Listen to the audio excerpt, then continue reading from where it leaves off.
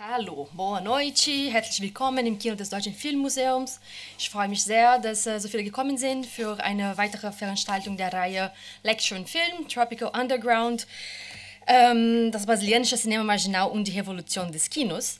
Und wir haben neulich unsere Webseite jetzt komplett, also es war schon online, aber das war noch nicht so, wie Sie jetzt sehen können.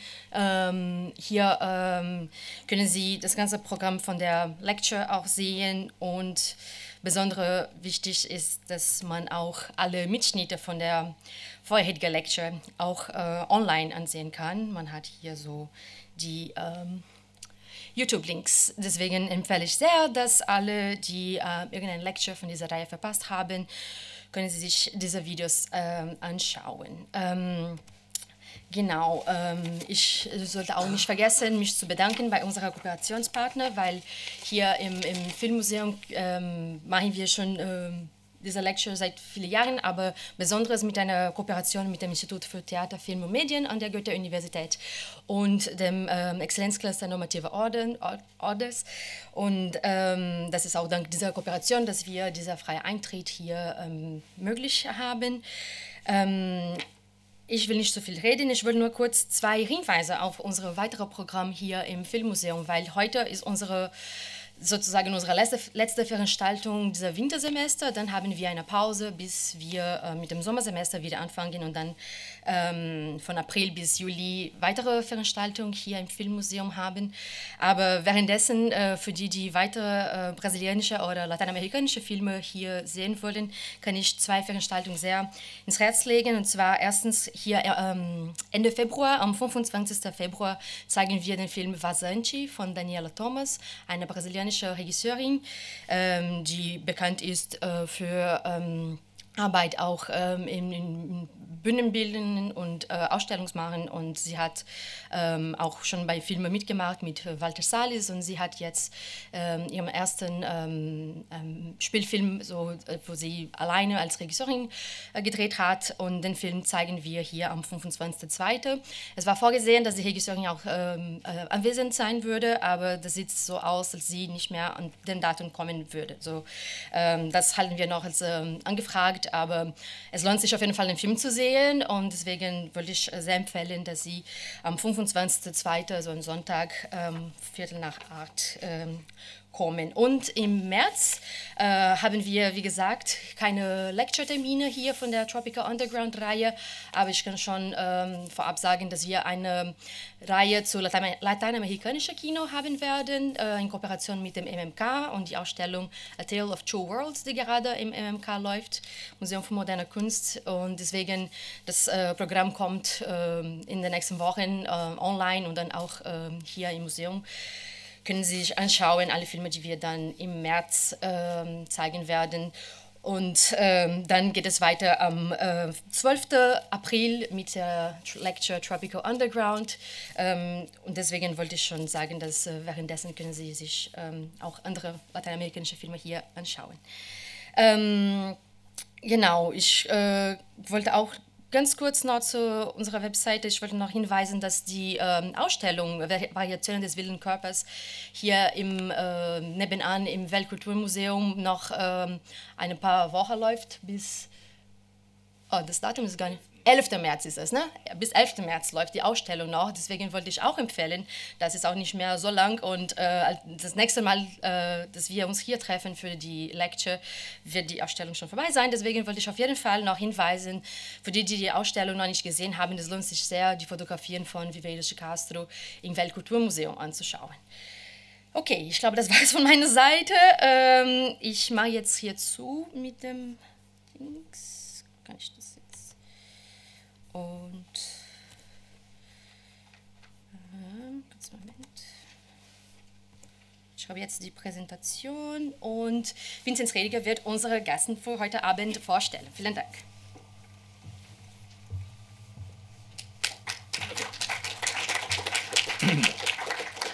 Ja, guten Abend. Da die Ausstellung gerade noch ein Thema war, wollte ich darauf hinweisen, dass es da auch noch eine Finissage geben wird, nämlich am Donnerstag, 8. März um 19 Uhr. Da wird es auch ein Gespräch geben mit dem Ethnologen Roland Hardenberg, der ein Kenner des Werks von Viveros de Castro ist. Und es sieht so aus, als ob uns dann auch Susanne Pfeffer da noch mit ihrer Präsenz beglücken würde, die Direktorin des Museums für moderne Kunst.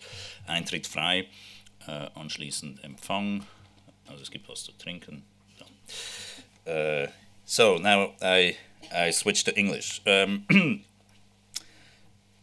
We've been talking a lot about cannibalism in this series, actual cannibalism, cultural cannibalism, and we've been pitching the whole Tropical Underground event through a provocative question, namely, do the indigenous people of the Amazons actually eat their enemies, or is that just a story that they tell to anthropologists who come and research them? I've got a lot of angry emails from anthropologists when we put out that question, and so it's a bit ambiguous and easily misunderstood.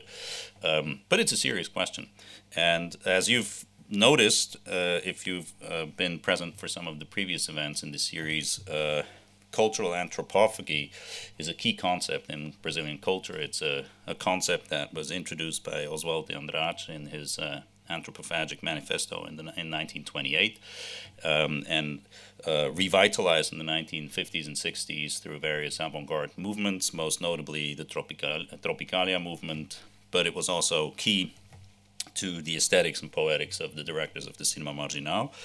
And the whole debate and discourse about cannibalism in Brazilian culture, of course, has a subtext, or has a sort of an urtext of reference, which is a book which was written by somebody who actually came from this region, Hans Staden, a German soldier in I think Portuguese employee who was captured by the Tupi, a supposedly cannibalistic tribe on the coast of Brazil, lived to tell the tale and wrote one of the first great bestsellers in the history of printed literature, which was Staden's book about Brazil. And that book pretty much locked in the perception of Brazil as a country of anthropophagic indigenous people, a motive that then had a certain career in European thought, was further propagated, but also ironically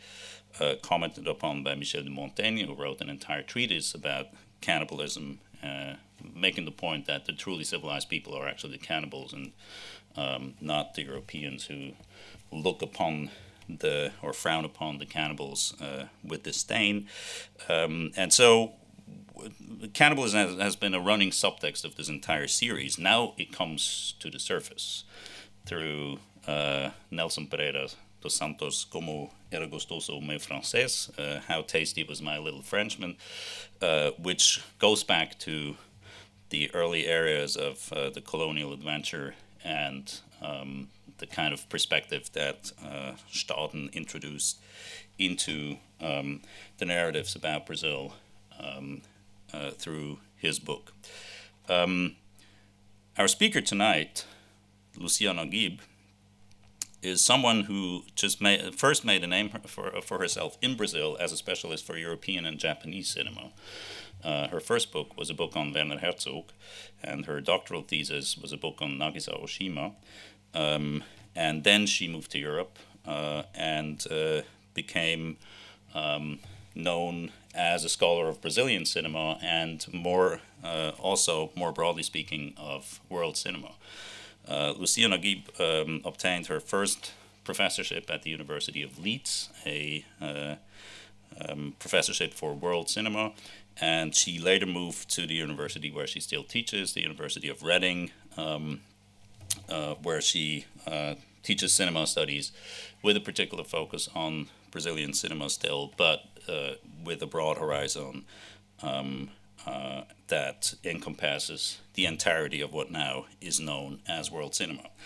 Lúcia Nagib is the editor of a book series published by I.B. Torres, which is dedicated to world cinema, and her own most recent monograph is entitled World Cinema and the Ethics of Realism. So again, a very broad perspective that combines film history with film theory. But she continues her work on Brazilian cinema, which, by the way, is documented in a variety of book-length publications dedicated to the Cinema Novo and other strands of Brazilian cinema history. And she's currently directing, I think the project is still ongoing, a project that covers a variety of strands of Brazilian film history. If you remember Stefan Solomon's presentation in this series on Ivan Cardoso's O Segredo da Múmia, that's a part of that project. It's something that came out of the project that Lúcia directs. But the project also encompasses fascinating aspects such as the reconstruction of historical performance practices in Brazilian cinemas. That's a part I would like to see, and we need to find a way to bring you here with this particular part of the project. So Lúcia, without doubt, is one of the greatest scholars of Brazilian cinema currently working, but she's also uniquely positioned to place her thoughts on Brazilian cinema within the broader perspective of the study of world cinema. Nelson Pereira dos Santos is the film tonight. Lúcia, Nagib, thank you so much for coming here and for introducing us to that film.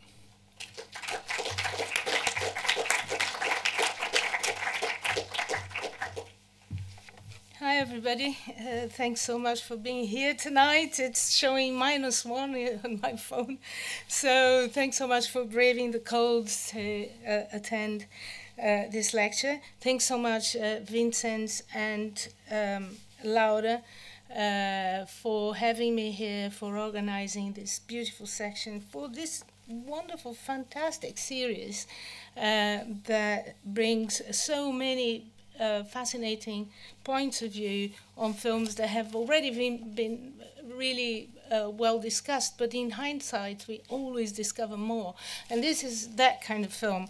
And I'm very thankful that Vincent's already advanced a number of questions that are going to be key to my approach, including all these Renaissance literature that spread the word about the men eating Indians, native Brazilians. Okay, without further ado, let me get to grips with the paper tonight. And actually, it goes back to the project that Vincent was just mentioning a while ago, about reassessing the history of Brazilian cinema, but from an intermediate perspective. What is intermediality is the interaction of different media and art forms within cinema, and sometimes outside cinema. For example, the theatrical prologues that used to precede the screening of silent films in Brazil, they are also being studied in our film. So we are trying to cover all the eras of Brazilian cinema from an intermediate perspective.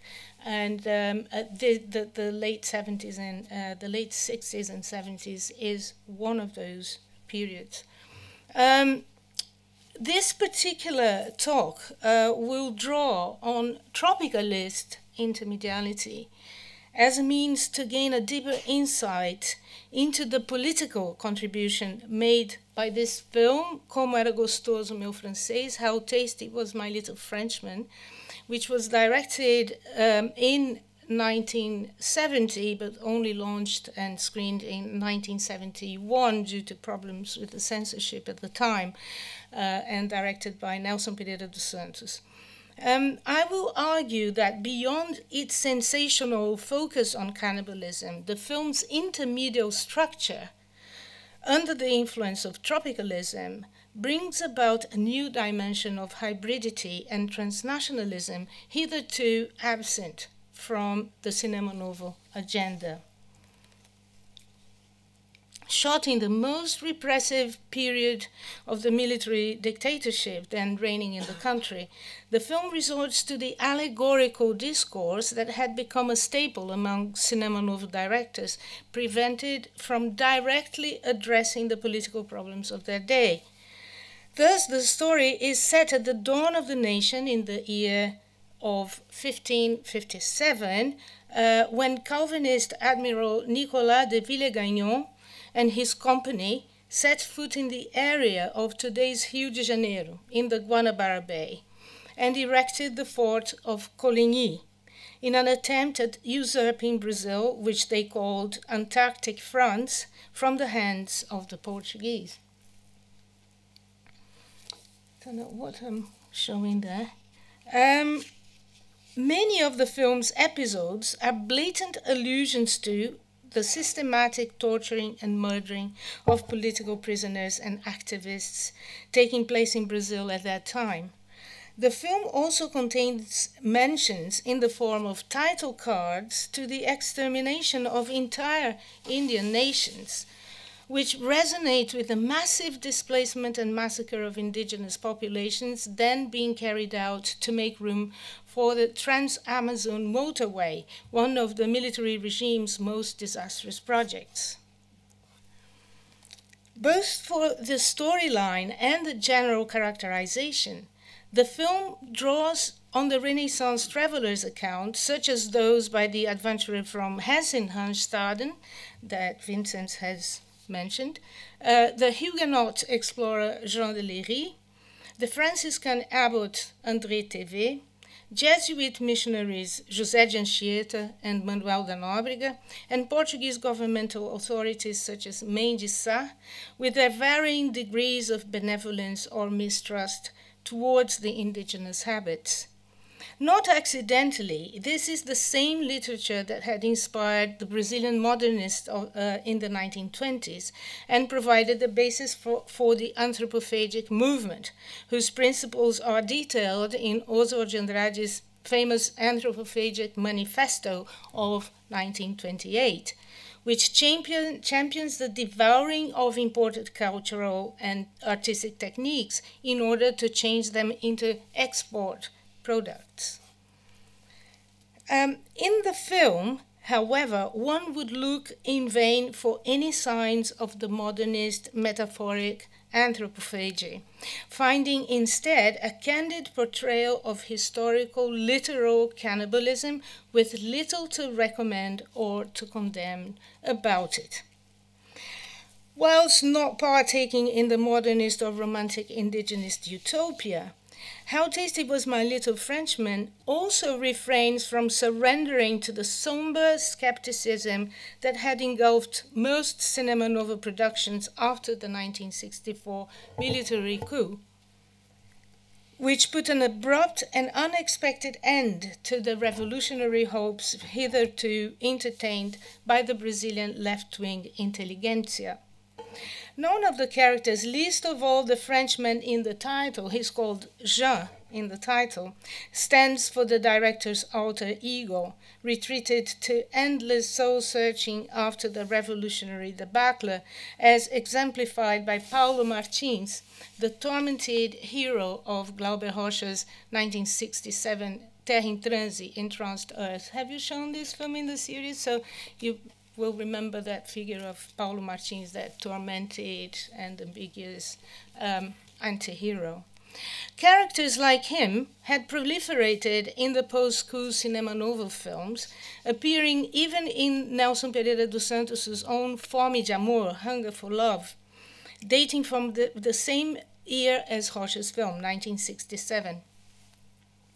In contrast, How Tasty Was My Little Frenchman, with its warm colors, dazzling cast performing in full nudity, as you have seen, on pristine beaches, exudes an atmosphere of liberation, which points to a different and more positive political strategy.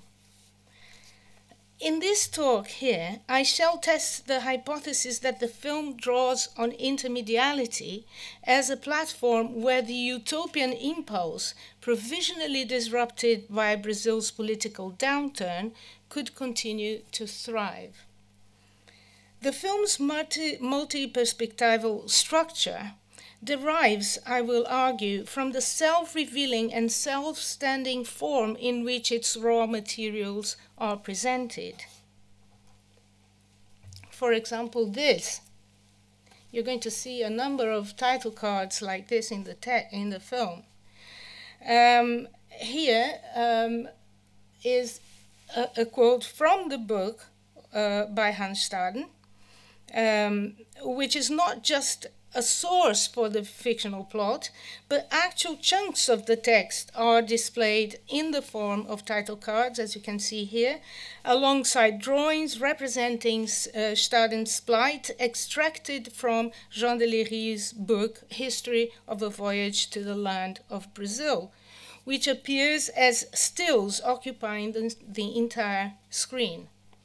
Several other 16th century letters, poems, decrees, and testimonials by French and Portuguese colonizers are shown in the form of title cards or voiceover commentary, or even in the mouth of the characters, often in contradiction with the images and between themselves, thus multiplying the narrative layers that preserve their own original semantic agency. All these interferences are purposely designed to undermine the specificity of the medium, causing the film to constantly mutate into poetry, epistolography, drawing, and other forms of communication. In itself, this technique was not entirely original, as it resonated with the aesthetics of collage introduced by Tropicalism just a couple of years before, radically inflecting the visual arts, theater, music, and not least films produced in Brazil at that time. As much as in How Tasty Was My Little Frenchman, anthropophagy was central to the Tropicalist Weltanschauung as a means to legitimize their indiscriminate appropriation of low and high cultures, artistic and non-artistic media, popular and experimental genres. Tropicalism as a movement, however, was born from cinema, and more precisely from the aforementioned entranced earth. Here I think I'm showing a picture where the big chief, Queen Mbebe, is in the center of that circle of women singing, and Hans Staden on the right-hand side is begging for his life to be spared. So Tropicalism as a movement was born from cinema, and more precisely from the aforementioned entranced earth. It is Caetano Veloso, the mastermind of Tropicalism in music, who recounts the kind of epiphany he experienced when watching this film, and a particular scene within it in which the protagonist, Paulo Martins, covers the mouth of a member of the working class and accuses him of being illiterate, alienated, and incapable of ever governing the country. You may remember that very striking scene. For Caetano Veloso, this scene decreed the death of left-wing populism, liberating his mind, and I quote from his book, Tropical Truth, which says his mind was liberated to see Brazil squarely from a broader perspective, enabling new and undreamed of critiques of an anthropological, mythic, mystical, formalist, and moral nature. End of quote. Coming full circle by inflecting cinema, Tropicalist-inspired multimedia procedures in How Tasty Was My Little Frenchman ruptured the attachment to medium specificity that had hitherto characterized political cinema, not only by endowing other media with narrative agency, but also by deconstructing the unified figure of the auteur, held as the supreme creator in the early Cinema Novo days. As well as in the story's allegorical potential, director Nelson Pereira dos Santos nourished a genuine interest in the figure of the anthropophagic Indian and the wars waged at this early stage of the nation. As he recounts in the extras of the DVD containing the recently restored version of How Tasty Was My Little Frenchman, the initial spark for the film came from his regular commuting on ferry between Rio de Janeiro and Niterói. I don't know if you've ever done that.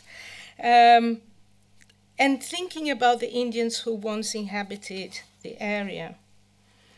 I've reproduced the picture here. It's an old picture, but you can see the blue arrow showing the corner where the fort of Coligny was once located in the 16th century. So yeah, he used to pass there by ferry and thinking about those scenes, but he was also influenced by the book by Claude Lévi-Strauss, Triste Tropique. In particular, the passage in which Lévi-Strauss contemplates the rocky island in the Guanabara Bay where the fort of Coligny was once erected, in the blue arrow there, imagines the French misadventures in Brazil in the 16th century and exclaims, "Quel scénario!" That is, what a film it would make. This may explain the choice of a Frenchman for the title role of a story that stems essentially from Hans Staden's account of his narrow escape from cannibalism in the hands of the Tupinambá in Brazil. Jean is nothing but a translation of Hans in German. Nelson justifies this choice by the fact that the French, and I'm quoting him, participated directly in the Brazilian colonization and were therefore a more interesting object than a German for the appreciation of a cultural shock. End of quote. Another decisive factor is that the film was originally a French co-production. However, it never came to fruition. The cannibalistic theme, in turn, goes back to Nelson's adaptation of Graciliano Ramos's Vidas Secas, Barren Lives, of 1963, shot at the border between Pernambuco and Alagoas states, where another of Ramos's novel, Caetés, is set. At the origin of Caetés is the famous anthropophagic feast held by the Caeté Indians, in which Brazil's first bishop, Dom Pedro Fernandes Sardinha, and his companions were devoured, leading to the extermination of this ethnic group by the Portuguese. So the Portuguese reacted by simply exterminating all that group. An interesting anecdote about this bishop is that Sardinha, his surname, means sardine, so yeah, very fitting for eating. Anyway, I'm quoting Nelson Pereira dos Santos here when he said, Graciliano Ramos wrote his novel in an attempt to recover Brazilianness, as if he were screaming, "We are all Indians." He was trying to establish an internal point of view and find within himself what could have survived from Brazil's early Indians, an Indian capable of devouring a bishop, and make him feel as a man of his time. I found this starting point interesting, although I did not draw on Ramos's story, which is psychological. It's not about cannibalism, Ramos's novel. The connection between the Bishop Sardinha episode and national identity is in fact a modernist idea enshrined in Oswald de Andrade's 1928 Anthropophagic Manifesto, which is dated from this very inaugural moment, that is to say, the year 374 since the devouring of the Bishop Sardinha. So it's the foundation of the Brazilian people dates back to this historical fact.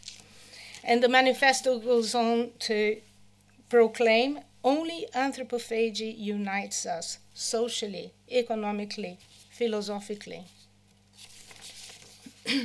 Whilst drawing on these approaches, Nelson Pereira dos Santos gave to the anthropophagic identity a new, open-ended interpretation inflected by the situation he was in at the time. With the recrudescence of the military regime after the introduction of the Institutional Act No. 5 in December 1968, many Brazilian filmmakers and artists were exiled in Europe. Nelson Pereira dos Santos had also sought refuge, but inside Brazil, in the historical town of Paraty, today a popular tourist resort, but in those days a remote, abandoned village. And this is how Helena Salem, Nelson's biographer, describes it. She says, "The film is now Paraty, a pretty colonial town with narrow lanes and secluded corners, calm, almost paradisiac, on the seaside south of Rio. The town itself is a film set." And then he goes on to say, away from the cold and bitterness of the European exile, enjoying the sun and the beach, and above all, continuing to create. So he was not in Europe, but still able to create in that kind of refuge in Paraty. The tribe referred to by Helena Salem was formed by the crew and cast of the 3 films that Nelson directed in Paraty and its surroundings: Asilo Muito Louco, The Alienist, 1970, How Tasty Was My Little Frenchman, and Quem é Better, Who is Better, 1972. Living in this retreat in the manner of a hippie community, Nelson's team thus continued to enjoy in their own way the freedom suppressed by the conservative turn in Brazil. In particular, sexual freedom, championed by the modernists as constitutive of the national character and represented by the phallic symbol of the Brazil wood from which the country got its name, became almost palpable in How Tasty Was My Little Frenchman. The film's own title qualifies the protagonist as tasty, in a pun with the taste of his flesh, savored by his Indian lover Seboi Pepe in the final cannibalistic feast. I'm not spoiling anything, because this is already in the title. How tasty was my little Frenchman, so you can guess that he's gone.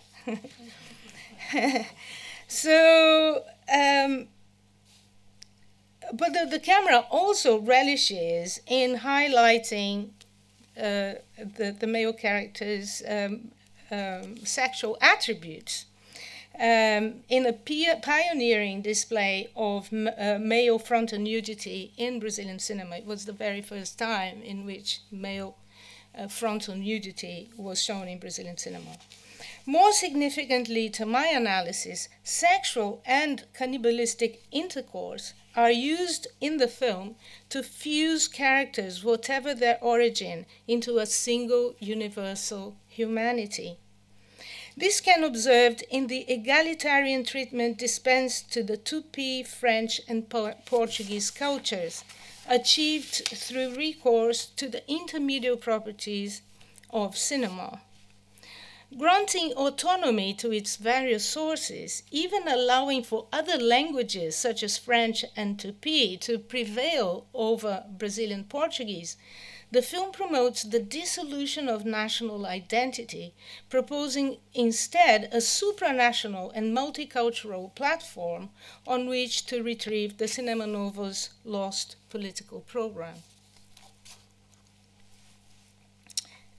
Just a minute. Before I show a clip of the film. I think I'm far advanced. I shouldn't have gone that far. The intermediate construction of How Tasty Was My Little Frenchman relies on an inventive take on its Renaissance sources. Even before the initial credits, the spectator is presented with the reading in voiceover of a section of Villegagnon's letter to Calvin, dated 31st March 1557, that says, here, no, where is it? Here. Okay. The country was all wilderness and untilled. There were no houses, no roofs, nor any use of wheat.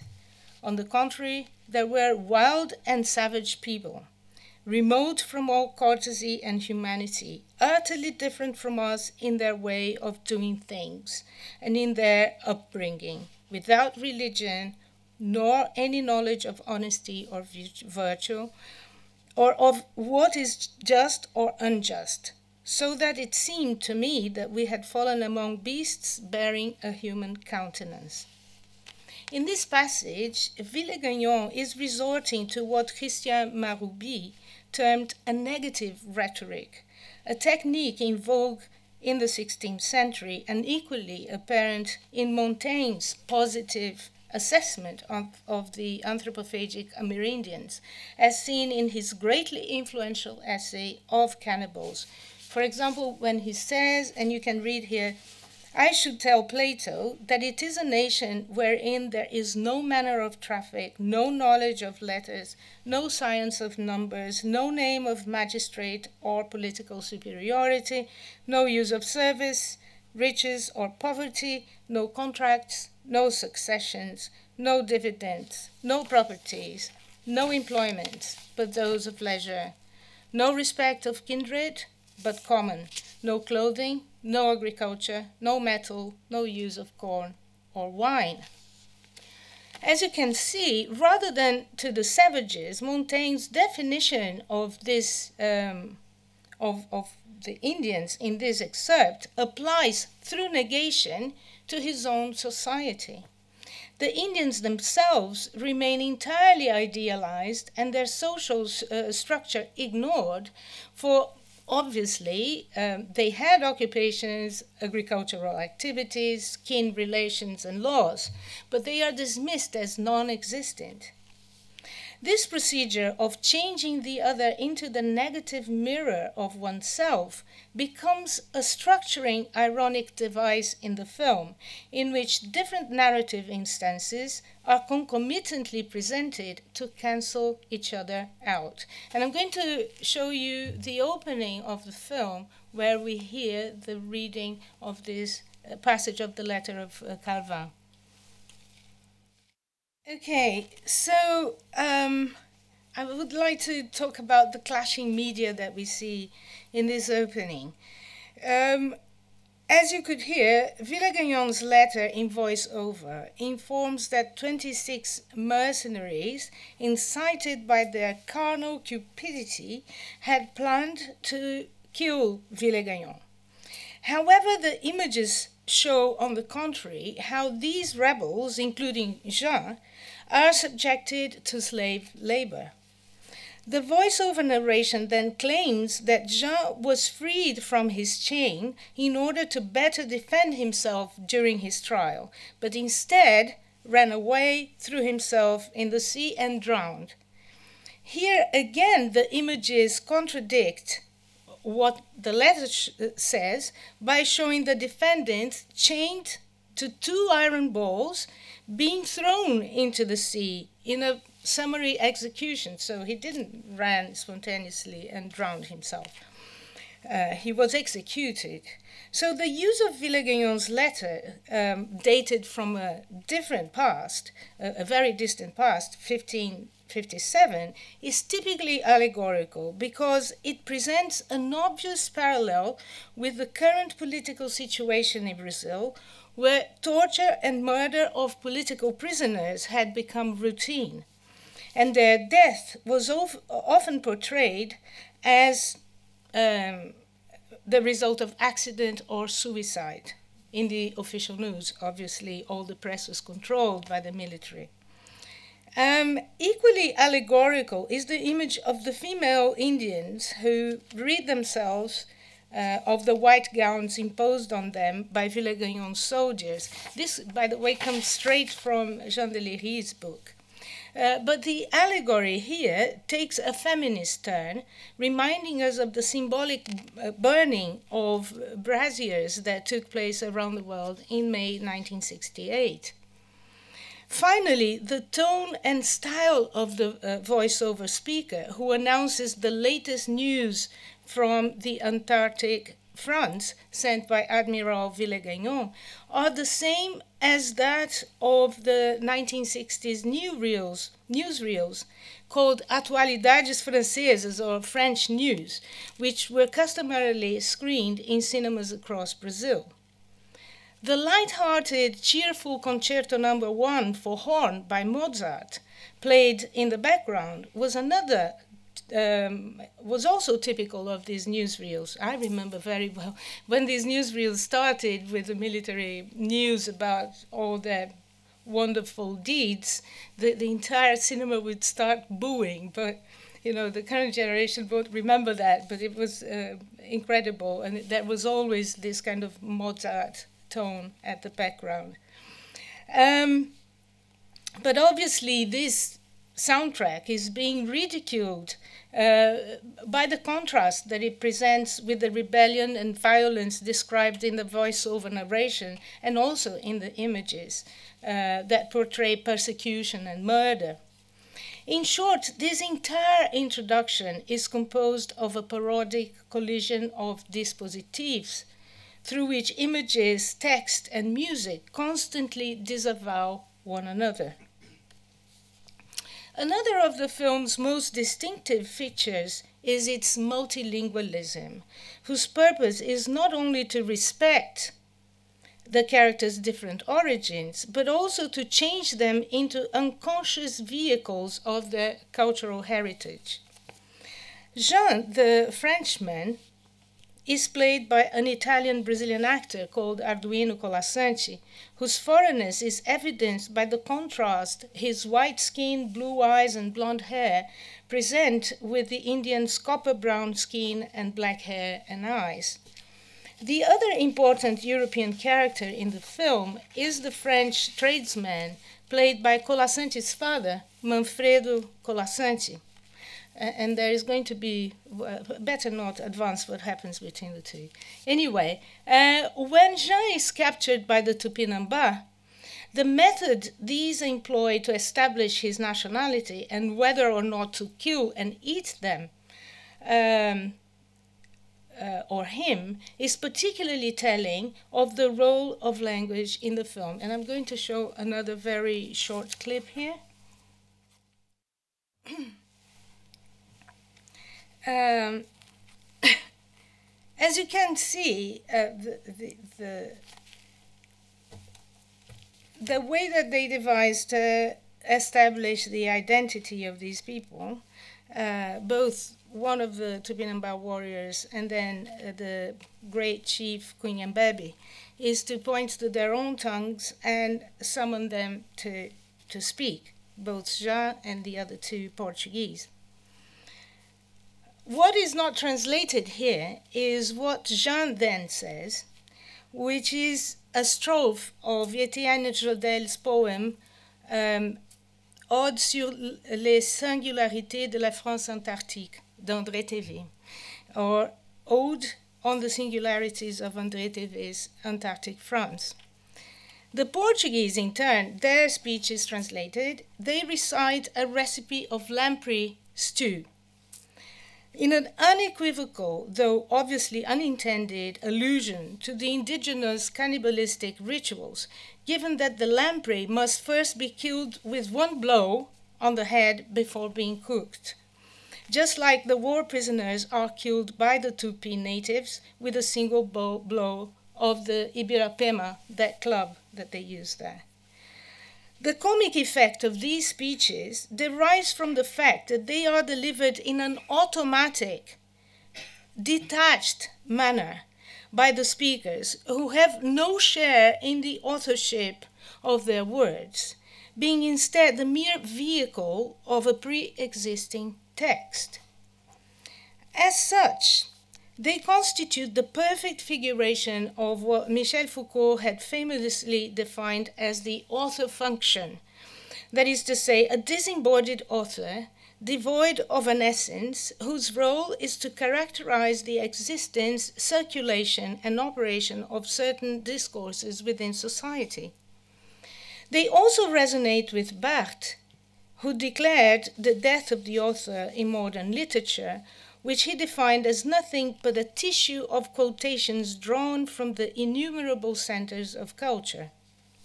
Not accidentally, Foucault's and Barthes' demise of the author had taken place just a few years before How Tasty was made, as a political act that qualified the author, in the words of Barthes, as the epitome and culmination of capitalist ideology. In tune with this idea, How Tasty Was My Little Frenchman denies individuality to historical agents in order not to diminish their responsibility in the events, but to highlight the prevalence of the context over the individual. That is to say, over the heroicized protagonist as portrayed both in conventional cinema as in and in earlier Cinema Novo works, in which the hero functioned as the spokesperson for the almighty auteur. In How Tasty Was My Little Frenchman, there is an obvious parallel between reducing the character to a mere function and disavowing the film's authorship, in that the film text itself is composed by a multiplicity of voices from diverse origins and media, as if the director himself were simply regurgitating pre-existing texts. The self-destructive potential of such a procedure is evident, as the medium is denied autonomy as conveyor of meaning and, ultimately, truth. Nothing could be more opposed than this to the figure of the auteur hailed by Glauber Rocha at the dawn of Cinema Novo as a noun meaning the creator of films who heralds a new kind of artist for our time. Going back to the use of the ode by Jodel, a member of the Pléiade group, which is dedicated to André Tévé, its use can also be seen as political insofar as it compares the savage and civilized man in a manner largely favorable to the former, that is to say, the savage, as Afonso Arinos de Melo Franco notes. In particular, that passage, if you can read on the right-hand side there, the country we should love would find that Arctic France has more monsters, I believe, and is itself more uncivilized than Antarctic France. Those barbarians walk about quite naked, whereas we walk about incognito, powdered and masked. Ces barbares marchent tous nus, etc. That's what Jean repeats over and over again. So the highlighted lines are uttered by Jean in the film, but what precedes them in the actual poem depicts the French as more barbarian and uncivilized than the Indians, demonstrating that the speaker is channeling a discourse entirely against his own interests, as much as the Portuguese unwittingly indicate to the Indians how to cook their own flesh. More pointedly, the foreigners' alienated and alienating speeches make that everyone, including the Indians, become members of a single humanity with the same ambitions and needs. Examples of this proliferate in the film. Chief Cunhambebe, portrayed in all his glory in the Renaissance drawings, which informed the his characterization in the film, wants cannons to exterminate his Tupiniquim relatives, not the mirrors and other knickknacks offered by the French tradesmen. Jean certainly provides the axis for spectatorial identification and catharsis, given the screen time he occupies. However, just like his enemies, he is equally moved by greed and does not hesitate to do acts that are very comparable to those of the Indians. I'm not going to go further into what happens so as not to spoil your surprise. But between the acts perpetrated by the Indians and those perpetrated by Jean, there is hardly any difference, and you will see that also the weapons that they use are interchangeable. A last question to be asked, and I'm going to be finishing very soon, is how the demise of cultural differences, authorship, and medium specificity can be the carrier of the film's political message. As I have explained in previous writing, intermediality penetrated art and cultural studies in the wake of structuralism and post-structuralism, which replaced ideas of purity, essence, and origin with those of intertextuality and dialogism, as represented respectively by Kristeva and Bakhtin, the latter a defender as much as Foucault of the author as orchestrator of pre-existing discourses. Robert Stam suggests, furthermore, that intertextual and intermedial studies are necessarily intercultural insofar as they contribute to desegregate and transnationalize criticism itself, as well as to abolish unavowed hierarchies between different artistic forms. How Tasty Was My Little Frenchman is transnational from its inception, though its French production never actually materialized. The French identity of its protagonist was nonetheless maintained, as this suited the interchangeable character of the nationalities thematized in the plot.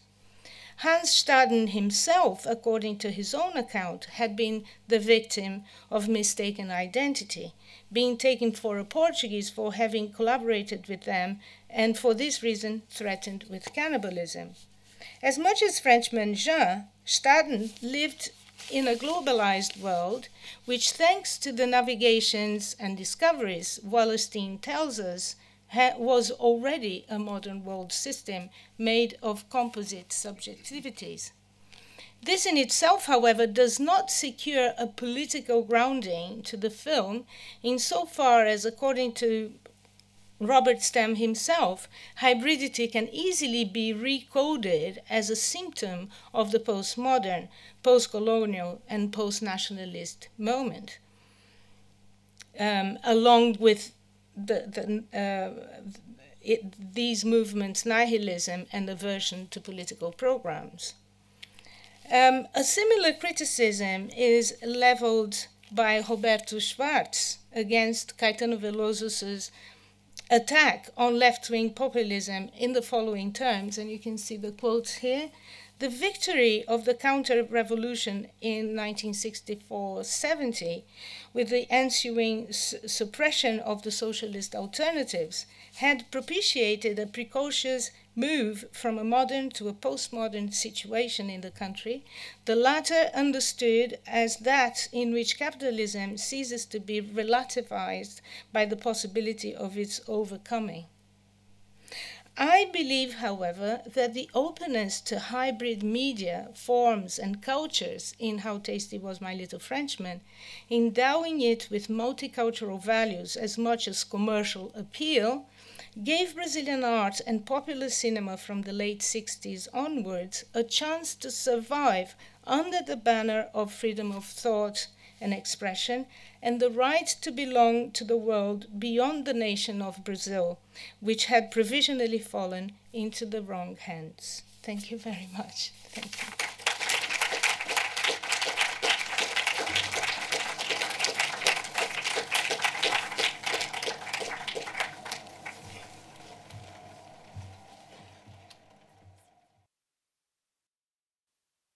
So now you have the chance to ask questions about the film or about the wonderful introduction by Lúcia Nagib. So if anybody has questions, just raise your hand and I'll bring the microphone.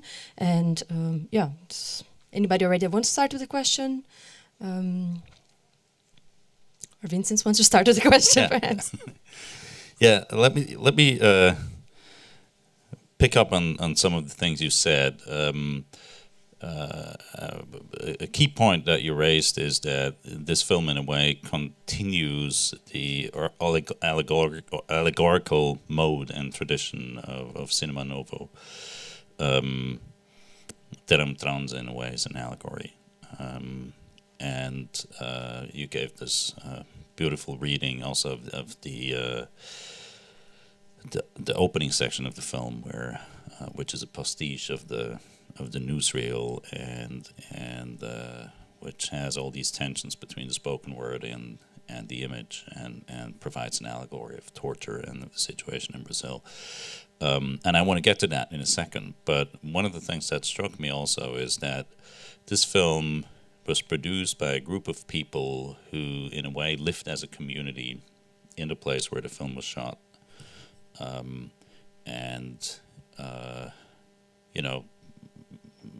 Apparently had a lifestyle that had some commonalities with that of the people depicted in the film. And it made me think of the group that Scanzerla and Bressani formed in Rio de Janeiro a bit earlier, the Bel Air production company, where they lived together sort of also as a kind of community for, albeit a shorter time, only about 5 months, I think, and made 7 films in the period. So there seems to be some kind of analogy, the group dynamics in filmmaking, and so it made me think whether or not the film was also an allegory of the filmmaking process, in that the way the film was made has some commonalities with what we see in the film. Would you agree with that? Or? Yeah, I think the question of identity is central to the film, in that they were trying to experience in their own flesh, in their own bodies, what it was to be those Indians in those days and to be the French in those days. Right. And obviously, one of the points that most scandalized the Europeans was to see people going about naked, without any clothing.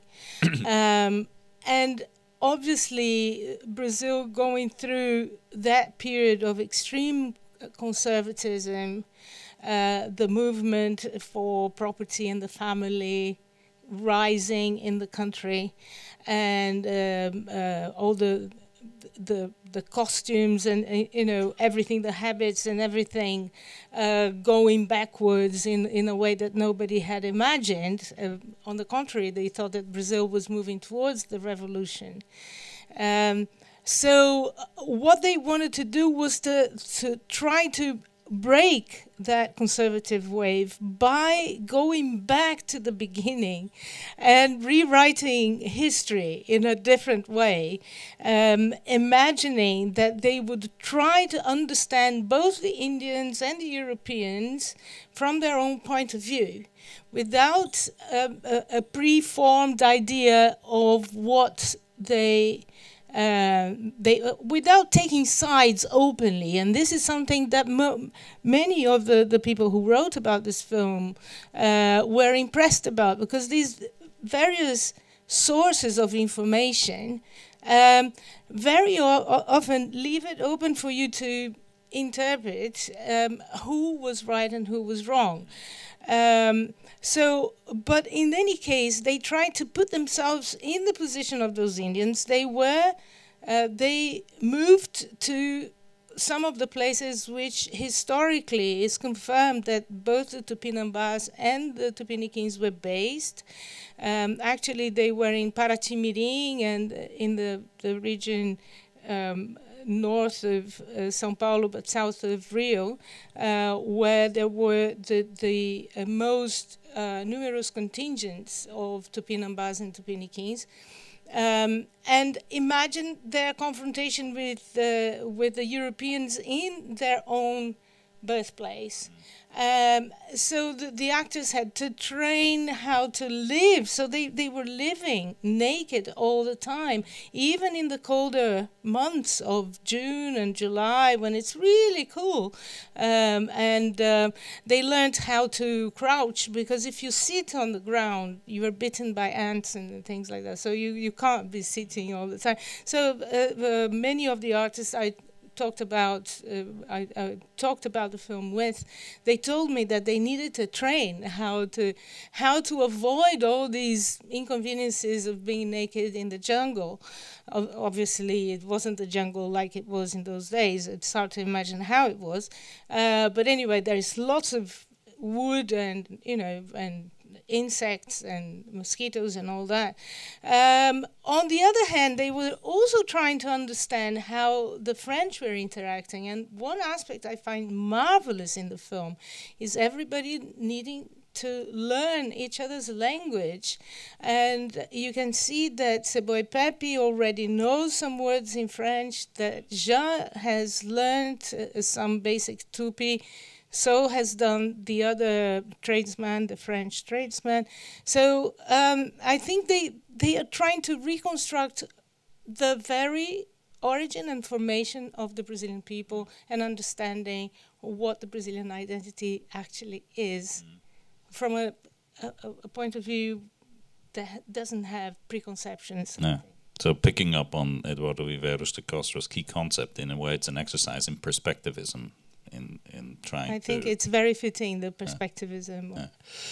Now, from a contemporary point of view, one of the things that would stand out is that many of the Tupinambá roles are actually being played by, as we will call them, white actors in maquillage, and I'm tempted to call it red face, and so, in a way, you could argue it's like a typical Hollywood film because, all the Indians will be played by white people in red face. Well, yes.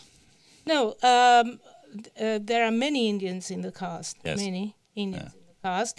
And the other non-Indian,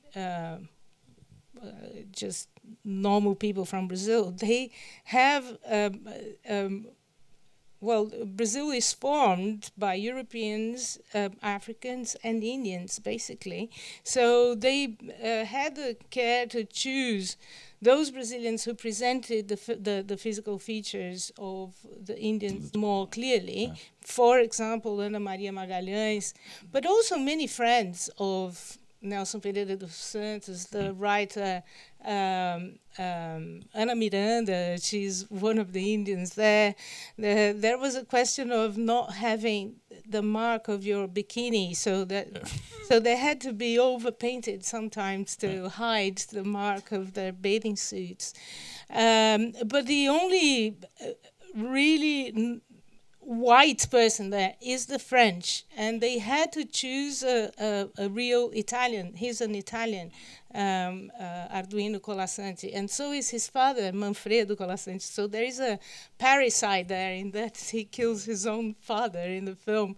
The father wasn't even an actor, but because the first film they've made there before the trilogy of Paraty was in Angra dos Reis, which is nearby, and Manfredo had a house there. He was a kind of adventurer living in Brazil, he and his dogs living in Angra dos Reis, and he offered his house to shoot the film Hunger of Love, which is the one he did before those three. And in the process of offering his house and the environment and everything, he ended up playing a role in the film in which he spoke Italian because his Portuguese was very bad. And in the film, he speaks French with a strong Italian accent, if perhaps you can notice that. But it's his own voice. So he had to get to actual foreigners to play the role of the white French. At the end of your talk, you quoted Ricardo Schwartz,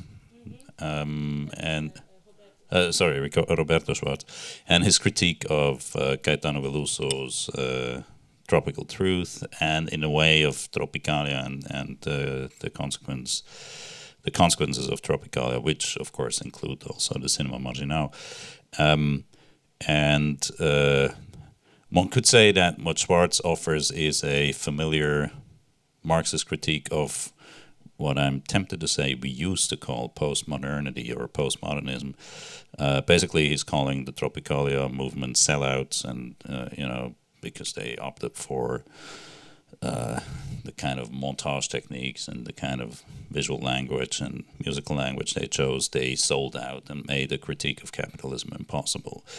And your argument, and I understood this to be your main point, is that is actually not a correct observation, and that it completely underestimates the political potential of the kind of stylistic choices that we see in a film like that.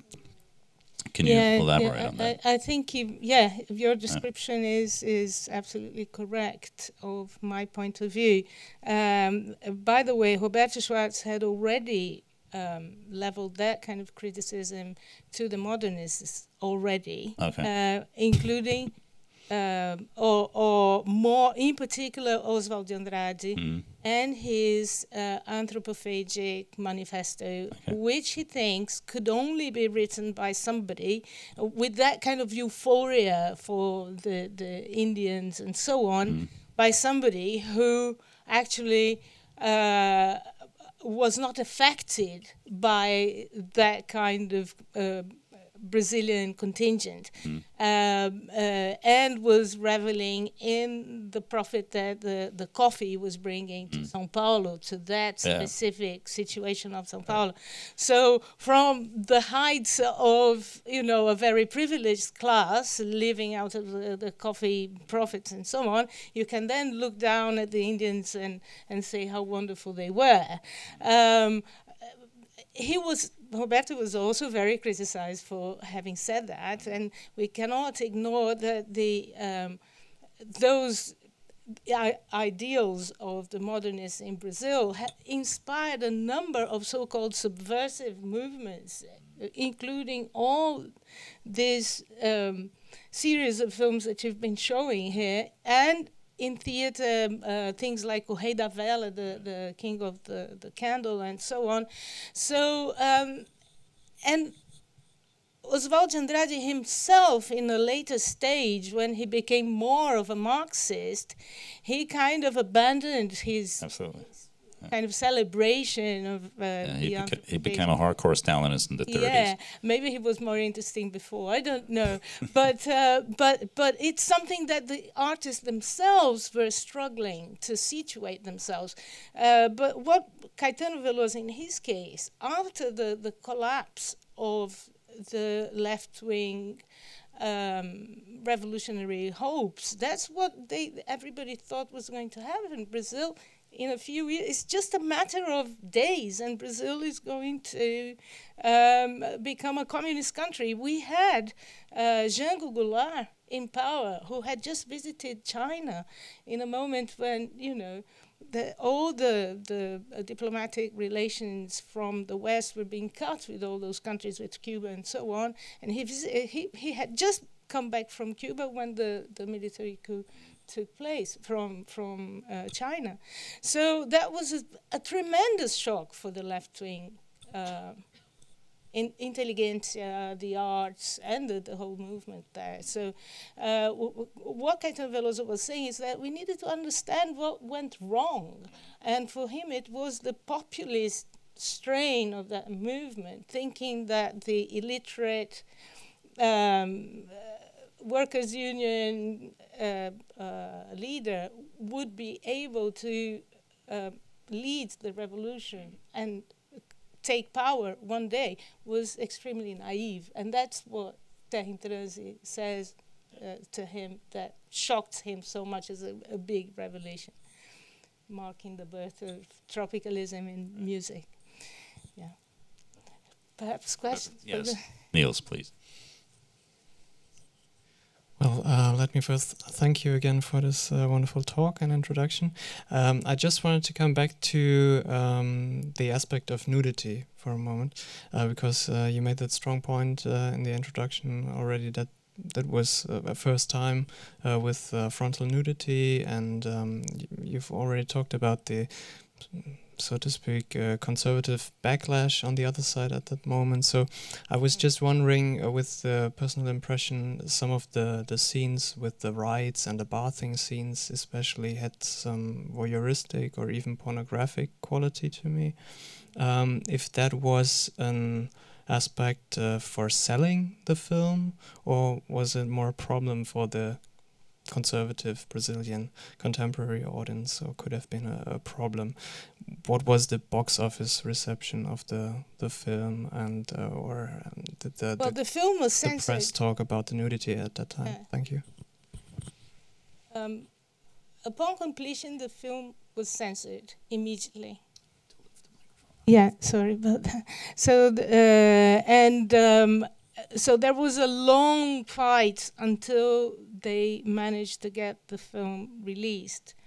And at that point, it's just at the dawn of that porno chanchada movement that then would take over the screens in Brazil as a commercial strand, and including all the cinemas of the center of Rio and São Paulo were totally taken over by very cheap soft porn kind of films, entirely regulated by the censors of the military regime, with ridiculous things like you can show one breast of the woman but not two at the same time, so just one. And there were, sides and how you could show nudity. In this film, however, what was happening is that they were trying to install a new and entirely liberated society, so free sex, and live like that. So obviously they were having affairs with each other and were trying to have a life that had no barriers, no prejudice, everything was possible. So the life in community, in that kind of community, they really believed that they could start something else, where sex is not prohibited. And it's an age pre-AIDS and all that, so, that kind of barrier was not there either.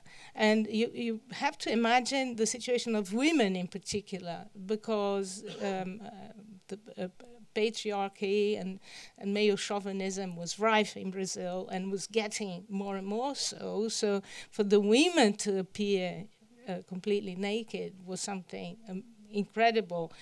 But the men had never appeared. So for them it was also, so they had to do laboratory work to, disinhibit themselves and start not to think about sex when they are all naked together there in the film set. It's just very hard.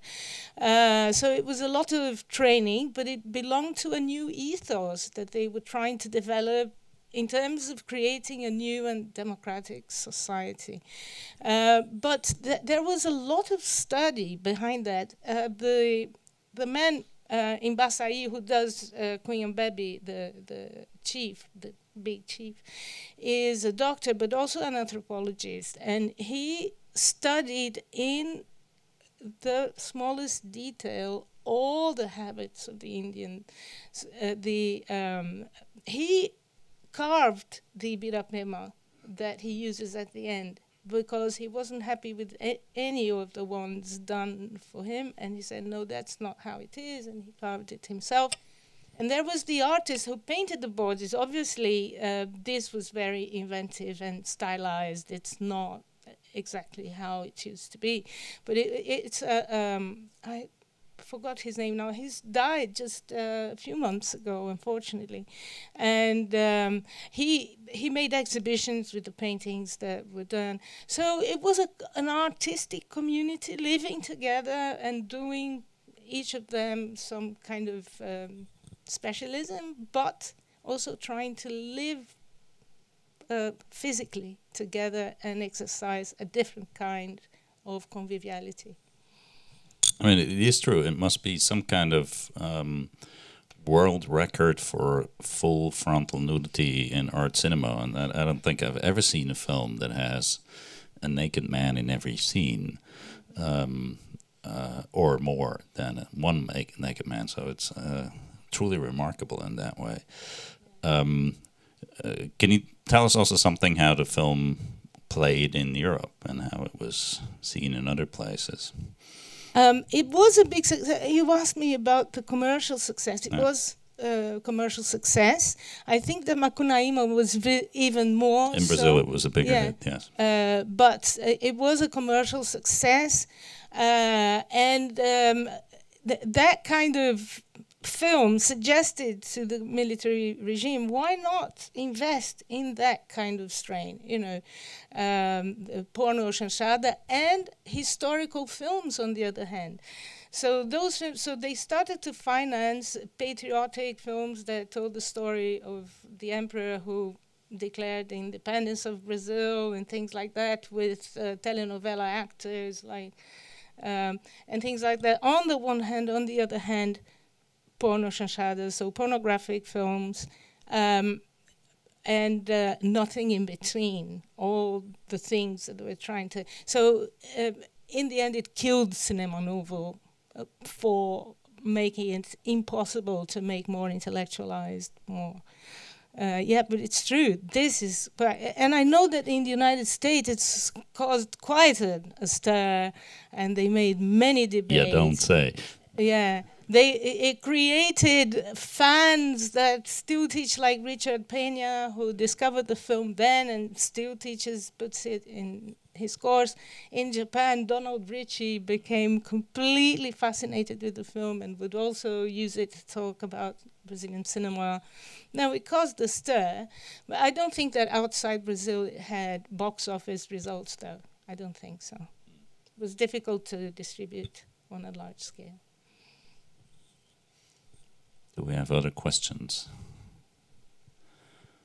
from the audience? Yes? Thank you. I was wondering a bit about the career of the director, so maybe you could well, share some information about how you would situate this film in particular within the career of the director. Thank you. Nelson Pereira dos Santos is one of the most prolific Brazilian film directors. He is a predecessor of Cinema Novo, with films influenced by Italian neorealism, Rio 40 Degrees, and Rio Northern Zone. These two films set in Rio for the first time showed the favela as a realm of poverty in a way that confronted directly what was trying to be produced in São Paulo in those days with the Veracruz company, which tried to imitate Hollywood and produce lavish, luxurious films with fabulous cinematography, with crews imported from Italy and from Germany and so on. And he did this very low-budget 2 films, which were his first 2 films. And with this, he launched a new kind of cinema that then was picked up by the Cinema Novo directors and turned into what became a more politicized kind of cinema and became Cinema Novo. So the 3 foundational films of Cinema Novo are Black God, White Devil, The Guns, and Barren Lives, Vidas Secas by Nelson Pereira dos Santos. So Nelson, Glauber Rocha, and Rui Guerra made those films in the same year, 63, 64, that launched the early phase of Cinema Novo. But Nelson had already started before that with his 2 films about Rio and the favela. After that, he had a very prolific career. He did a number of films within the Cinema Novo kind of bracket. After the demise of Cinema Novo and after this film, he started to make some more literary adaptations, adapting Jorge Amado, making films in Bahia, making films that talked about Afro-Brazilian religion, Amuleto de Ogum, and many other films. So he never stopped making films when many others gave up or moved out to Europe.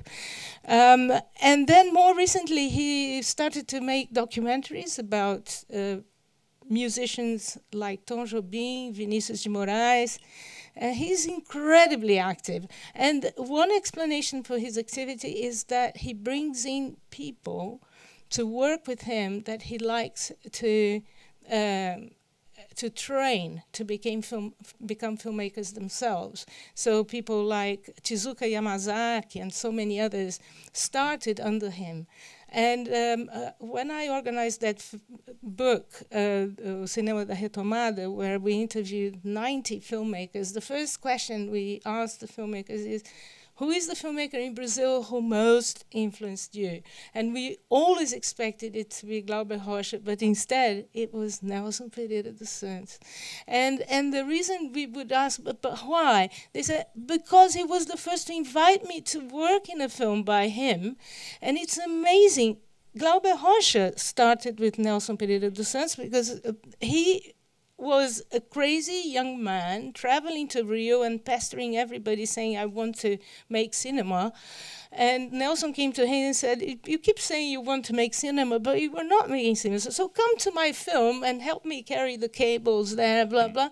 And he did. And that's how he got some experience in making cinema and could go back and start making Patio and the other things that he did in Bahia. So he was that kind of formative figure in Brazilian cinema. Very modest, anybody can talk to him. You always found him in bars, in restaurants. And he was a formidable person. He still is. He's very deaf now, so hard to talk to, but still going around the globe and talking to people. A wonderful person. And the films are a bit uneven, in terms of quality, but there is always something wonderful about them. Yeah, just to add to that, he's turning 90 this year, and Nelson Pereira dos Santos, and there's lots of retrospectives being organized right now for this year to celebrate. We're trying to show at least one of his films at this next cycle of Latin American films that we're going to do in March. It's not confirmed yet, but the program will come out soon. We've been wanting to show more of his films because, as Lúcia says, he's very important for Brazilian cinema, and I have the impression not so well known here, or not as much as he deserved of Cinefan. Let me just call attention to another aspect that's very important in the film, is this reconstructed Tupi language that we hear. That was, obviously all the dialogue was written in Portuguese. And then they asked Humberto Mauro, who is a pioneering Brazilian filmmaker, who made the most famous silent films in Brazilian history, but a passionate nationalist and a patriot who very willingly translated everything into Tupi because he studied it all his life, and his dream was to make that film, The Discovery of Brazil, spoken in Tupi. Obviously, it's in the it's at the moment when a sound was being introduced in the cinema, so it didn't really work. But the music is by Villa-Lobos, and it was composed. It's that kind of patriotic kind of anthem. But he translated. So there is also the fact that we are being connected to the very history of Brazilian cinema through the figure of Humberto Mauro writing the dialogue in Tupi. I mean, Manuel de Oliveira was, I think, 106 when he made his last film. So he has almost another 15 years to go.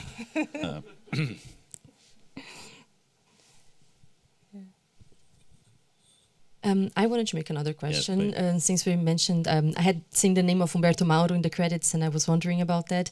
And the other name that called my attention in the producers is K.M. Eckstein, who had also produced Macunaíma, and who's a German who was working as a journalist correspondent in Brazil at the time. I was wondering if you know more about his involvement with these people. Like, how did he become a producer of these films? Do you know anything about it? He stepped in when the French producer gave up, because Nelson had been going back and forth to France also, because, you know, the situation in Brazil was very dangerous and you never knew how long you could stay here, the moment when you needed to. So there were many people. Glauber was making films in France. And so he, the first arrangement for the production was French. However, they found that it would be too risky to have the entire cast naked there. So Eckstein stepped in to pour a little bit of money. But basically, it's an independent production, and people were working almost for free in the film. Anybody else have questions?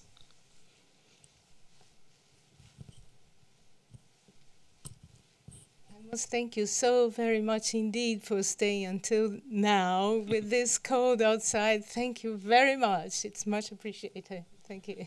Yeah, and thank you for a wonderful talk and a wonderful discussion.